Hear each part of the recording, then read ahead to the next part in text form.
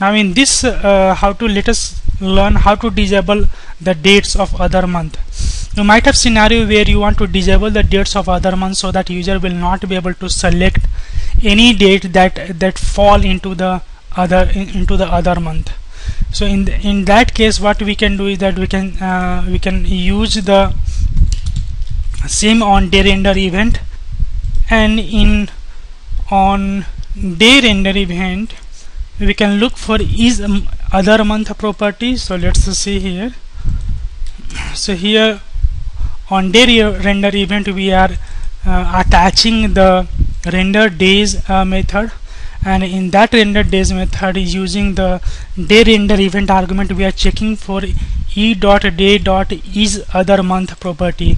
If isOtherMonth property will be true, it means that that particular date exists in the or fall in the other month.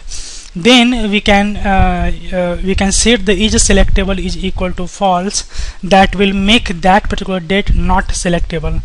So I am going to run this page, and you can see that all my dates that falls into other month, not in the current month, is not selectable. You can see that 1, 2, 3, 4 that is exists in other month, not in the month of May, and here 24 to 30 is not in the May month, so all those are not selectable. However, all the dates that fall into this current month from 1 to till 31st is falling into this this month, and when I'm clicking on any of the link of that particular date, that date is getting selected.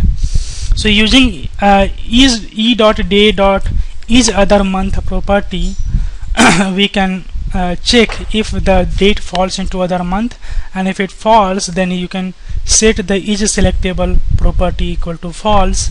That will make that date not selectable. Now you might find some scenario where you need to determine if a particular date is a weekend or it is a today's date. So in order to determine that kind of dates from the calendar control, we can again use on day render event. So let me show you here. So here is my code snippet, and in this calendar control we are using firing the on day render event, and we are attaching render day event method.